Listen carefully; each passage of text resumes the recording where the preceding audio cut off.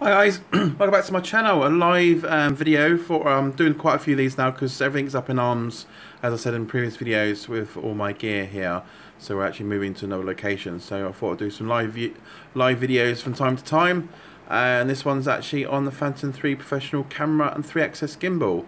So I wanted I haven't done a video to sort of say when you buy these as a backup camera, or even to buy it to replace a damaged one, I wanted to show you what you actually get for like just over 200 quid. I think depending on the version of camera you get, depends on how much you pay up to like £300 for a 3-axis gimbal with camera as well, because they don't sell these as separate parts. So this is what the old one looks like.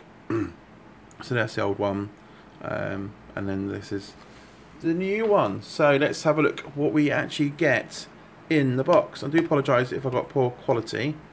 Hi Gavin, how's it going? So in the box, let's have a look, see what DJI gives you for your roughly about £300. They might be a little bit cheaper now, depends where you buy, and they are still very hard to get hold of. This took almost a month to get hold of, because this is to finish off oh, screws everywhere. This is to finish off this build here. So I'm dropping everything now. Didn't really give myself much space for this. So let's put that drone on the floor. Screw all over the place. That's what happens when it's live. You can't predict stuff. Hi Gavin. Right, so in the box you get this little box here. It's well packed. It comes in a much bigger box, and then you got some instructions. Tells you what you got.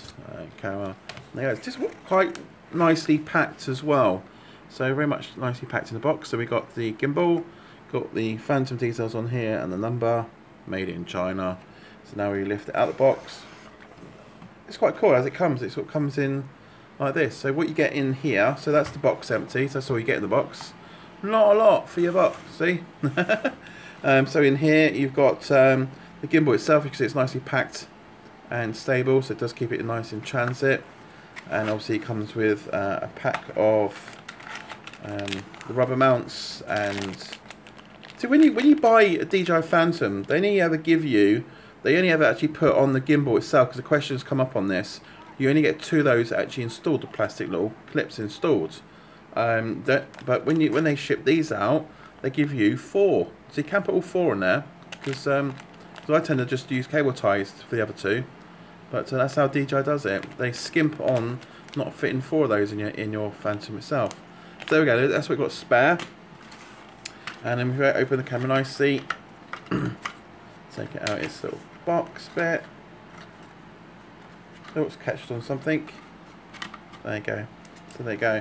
So that's the box done. So then here you got the gimbal holder, which is actually intact. No SD card. They don't even give you a cheap SD card. I don't know, DJI.